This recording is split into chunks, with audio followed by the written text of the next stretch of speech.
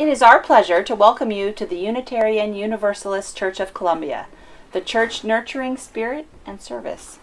Whatever the faiths you have known or the flags of your heritage, you are welcome here. Whether you arrived by a long or short route, you are welcome here. Good morning. Welcome to the UU Church, where very little is necessarily so. As we continue our month exploring truth, I open this morning with words from the poet Rilke. I beg you to have patience with everything unresolved in your heart, and try to love the questions themselves as if they were locked rooms or books written in a very foreign language. Don't search for the answers, which could not be given to you now because you would not be able to live them. And the point is to live everything. Live the questions now. Perhaps then, someday far in the future, you will gradually, without even noticing it, live your way into the answer. We gather this day not necessarily to search for an established truth, but to join together on a journey into mystery and understanding intertwined. As we join our hearts in a curious and rich unknowing, may we live ever more deeply this day and always into the questions that shape and form our lives.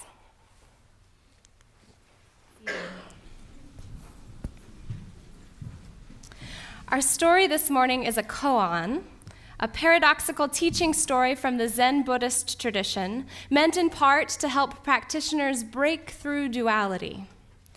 After the koan, I will ring a bell to begin 2 minutes of silence, and after 2 minutes, the bell will ring again. Do let me know after the service if you experience enlightenment as a result of this koan. I would like to add unlearned, uninformed Zen master to my resume. So here it is. A non-Buddhist philosopher came to the Buddha and said, I do not ask for words. I do not ask for non-words. The Buddha just sat in silence. The philosopher said admiringly, the world-honored one with his great mercy has blown away the clouds of my illusion and enabled me to enter the way. And after making bows, he took his leave. Then Ananda asked the Buddha, what did he realize to admire you so much? The world-honored one replied, a fine horse runs even at the shadow of the whip.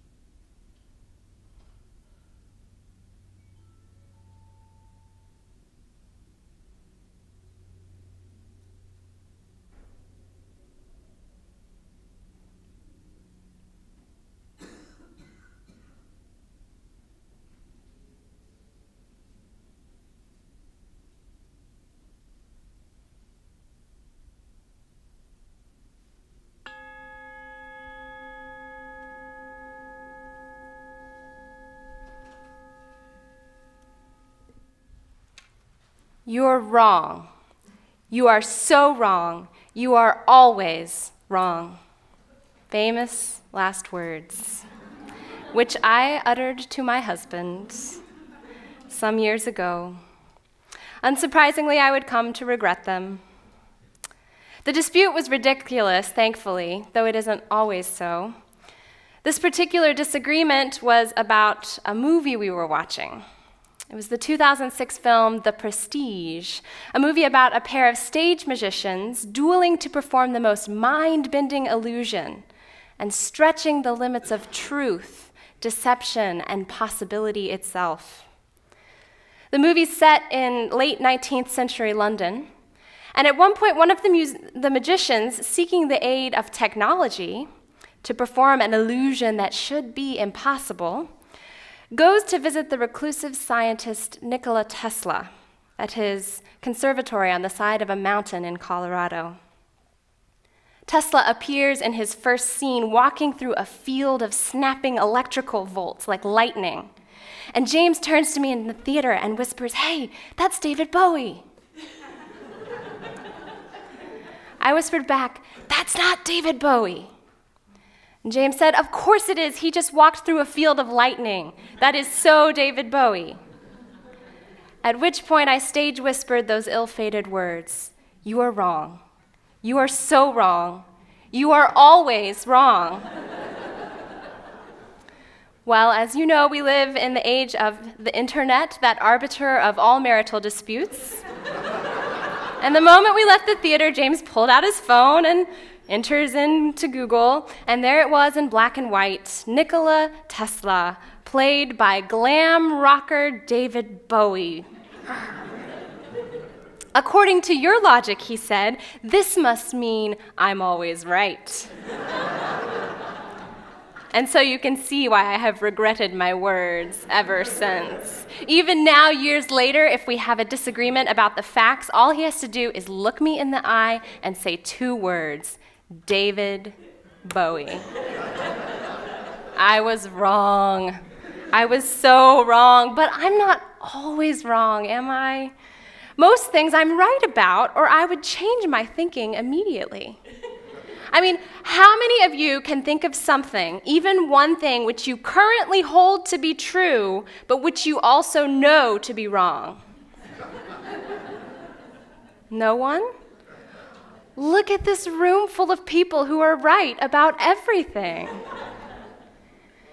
Catherine Schultz, author of Being Wrong, Adventures in the Margin of Error, points out that in the present moment, the moment where we live, being wrong feels exactly like being right, because we generally don't know we're wrong until after the fact, when the error has been exposed. In that way, in this present moment, every single person in this room is certain that they are right about everything, even though surely there are facts about which we might disagree. Schultz uses a great metaphor to describe our experience of being wrong. You know the Roadrunner and the coyote from Looney Tunes? In every episode, the coyote is chasing the Roadrunner off another cliff, and the cliff is no problem for the Roadrunner because he can fly. But for the coyote, the cliff is a problem. He can't fly. And so he runs right off the edge every time, and we know he's doomed. But you may remember from the cartoon, he never actually falls off the cliff until he looks down and realizes what he's done. And so in every cartoon, he runs right off the cliff, and he just keeps running out over thin air with no ground beneath him. And of course, he's always doomed. We know that's the joke, to look down and then to plummet with a face like. But as long as he doesn't realize he's run off the cliff, he just keeps running. We are like this, says Schultz, in our experience of being right and wrong. We can walk right off the cliff of truth and keep walking around in our own self-assurance of rightness. We won't actually plunge to the ground until someone or something else shows us the error of our ways. We were wrong all along, But as long as we didn't feel wrong, we could keep on moving, operating exactly as if we were right, which it turns out is how we go around the world operating. We are right. We are so right. We are always right. Except that we're not. Schultz points out that it's a problem to have a world full of people walking around in assurance of their rightness, for at least two reasons. One, we don't agree on all the facts. And so in order to preserve our sense of rightness, we end up disregarding, disassembling, and at some point outright demonizing the worldview of those who don't agree with us. And two, when we cling to certainty of our worldviews and their rightness, there is literally nothing for us to learn and nowhere for us to go. In other words, the continual assumption of rightness or certainty is both an ethical and an intellectual problem, and perhaps even a spiritual one. Schultz writes, "To err is to wander. And wandering is the way we discover the world and ourselves. Being right might be gratifying, but in the end it is static, a mere statement. Being wrong is hard and humbling and sometimes even dangerous. But in the end, it's a journey and a story." So how many of you enjoy being wrong? I don't believe you. How many of you particularly appreciate feeling uncertain or ignorant? All right, but how many of you find deep satisfaction in asking good questions? And how many of you expect that you will probably never find complete answers to that question, but find joy in the search itself? A room of Unitarians. And how many of you come to this place week after week to continue on a journey over the cliff of what we know and into the wild flight of all we do not understand? A few Unitarians. And so could we not make the link between our errors, our uncertainty, even our ignorance, and our trip full of wandering wonder into the deep and wide unknown? We worship, after all, to stand in awe under a heaven of stars. Before a flower, a leaf in sunlight, or a grain of sand, we worship to be silent, receptive. Our worship is the mystery within us, reaching out to the mystery beyond. It is the inarticulate silence yearning to speak.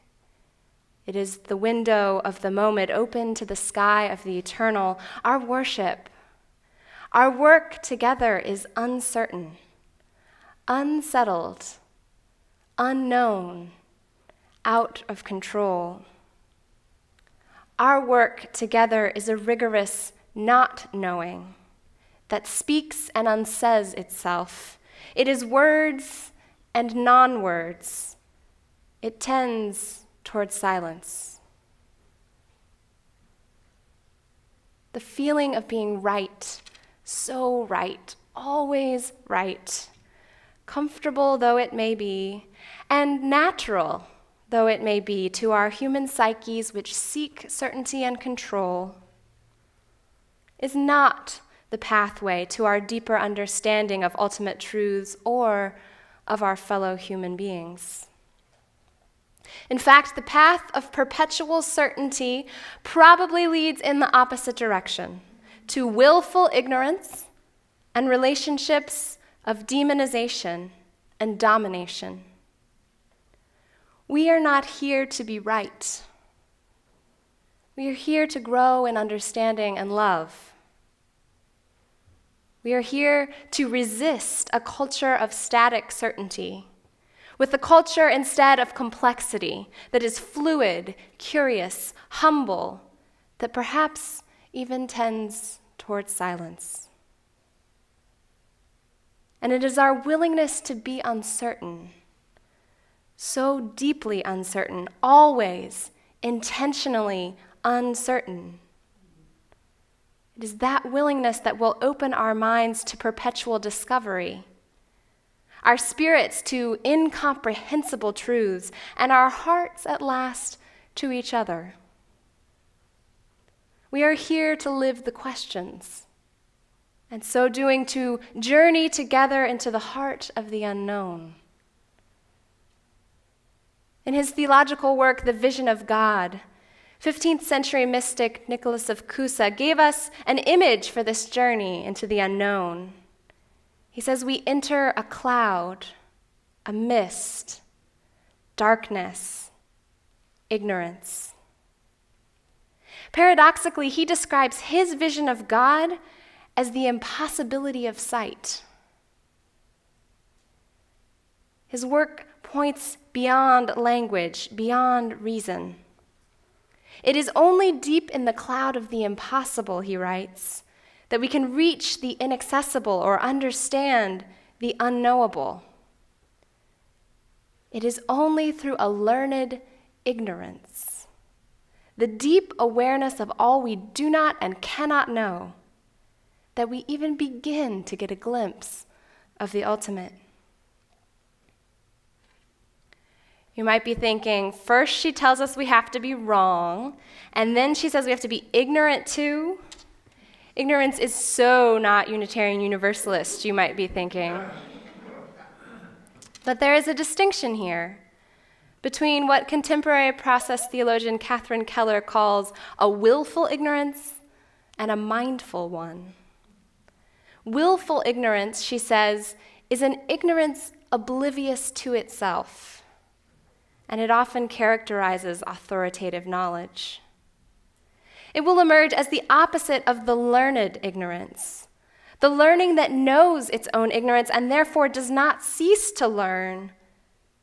We may call it, not without a Buddhist echo, the mindful unknowing.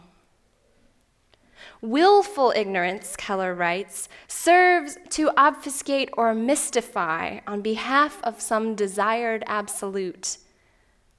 Willful ignorance holds facts to be true in spite of proof to the contrary. It ignores all it does not know. Mindful ignorance, on the other hand, minds all it does not know. It drives further learning rather than halting learning with some certain claim to truth. Mindful ignorance leads us straight into the mystery, into the luminous darkness, the incomprehensible place beyond reason, where the deepest truth abides. Cusa says, I must enter into the cloud and admit the coincidence of opposites, above all capacity of reason, and seek there the truth where impossibility confronts me. Above reason, above even every highest intellectual ascent, at that place which every intellect judges to be the most removed from truth, there is God. Except for the God part, it sounds kind of Buddhist to me. His writing is like a giant koan just beyond the grasp of the rational mind. At the coincidence of opposites, where words and no words meet, I imagine there the Buddha sits in silence, or the mystic sits in ecstasy, pointing us toward non-dual experience, a third way, an infinite opening beyond the categorizing inadequacy of the reasoning mind. There, Cusa would say, is God. There is enlightenment. There is ultimate understanding, peace, union, wholeness, and it takes our ignorance to get us there.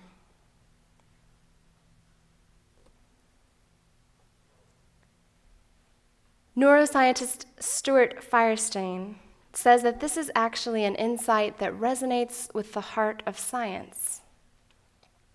In his book, Ignorance, How It Drives Science, Firestein names the intellectual power of ignorance as the driving force in the human quest for understanding. He writes, there are a lot of facts to be known in order to be a professional anything, lawyer, doctor, engineer, accountant, teacher. But with science, there is one important difference. The facts serve mainly to access ignorance. Scientists don't concentrate on what they know, which is considerable but minuscule. They concentrate on what they don't know. Science, he says, traffics in ignorance, cultivates it, and is driven by it. Mucking about in the unknown is the adventure of science. In this way, he argues, true intellectual discovery comes not from building upon what we think we know, but from journeying to the very edge of our knowledge and then casting out into the almost infinite unknown. Science produces ignorance, he says, and ignorance defines science. And what he means is science shows us all we do not know. And ignorance gives science its edges, its questions, its insatiable taste for discovery. Therefore, it is not our successes that drive intellectual pursuit, not our static rightness, but our failures, our wrongness, our ongoing journey into the uncertain. Or as physicist Marcelo Gleiser writes, we strive toward knowledge, always more knowledge, but must understand that we are and will remain surrounded by mystery. It is the flirting with this mystery, the urge to go beyond the boundaries of the known that feeds our creative impulse and makes us want to know more. He continues, this realization should open doors, not close them, since it makes the search for knowledge an open-ended pursuit, an endless romance with the unknown. A mindful ignorance, the cloud of the impossible, a culture of complexity that is fluid, curious, and humble, an endless romance with the unknown. I believe that is what we seek when we set out upon a search for truth and meaning.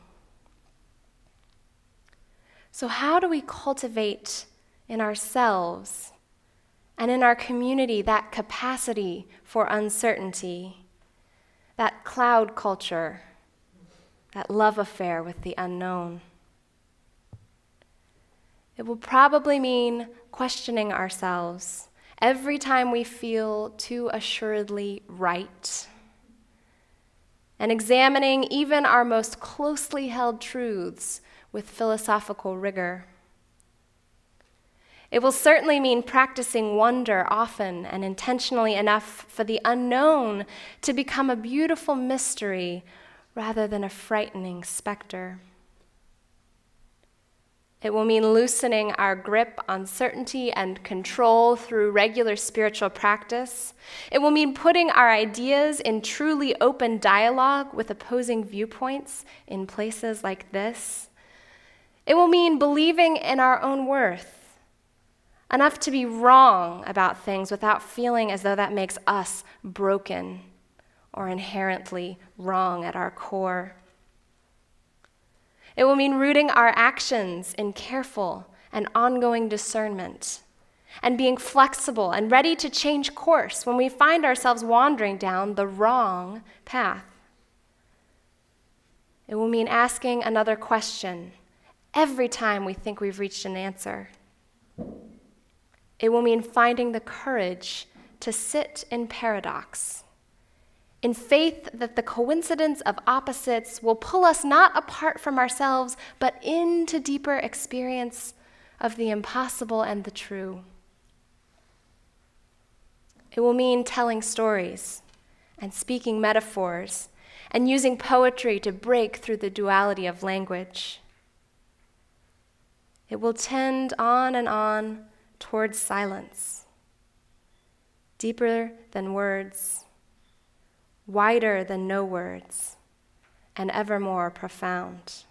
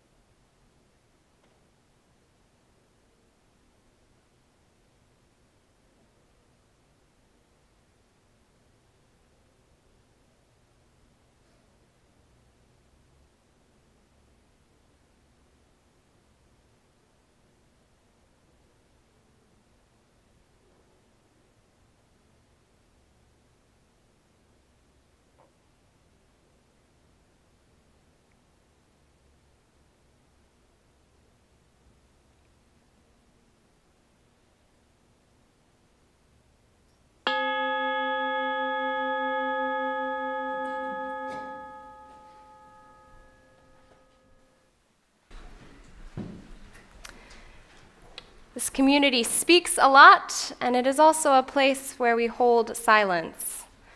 It is so rare to find that in this world. We want to support that whenever we can and wherever we can. And I hope that you would like to support that here. In the spirit of courageous love, we forge a community of radical welcome and deep connection that moves us together to heal the world. You are welcome to share our broadcast of our worship. To find out more, go to uuchurch.net, and we look forward to seeing you next Sunday. We look forward to seeing you next Sunday. We look forward to seeing you next Sunday. You are welcome here.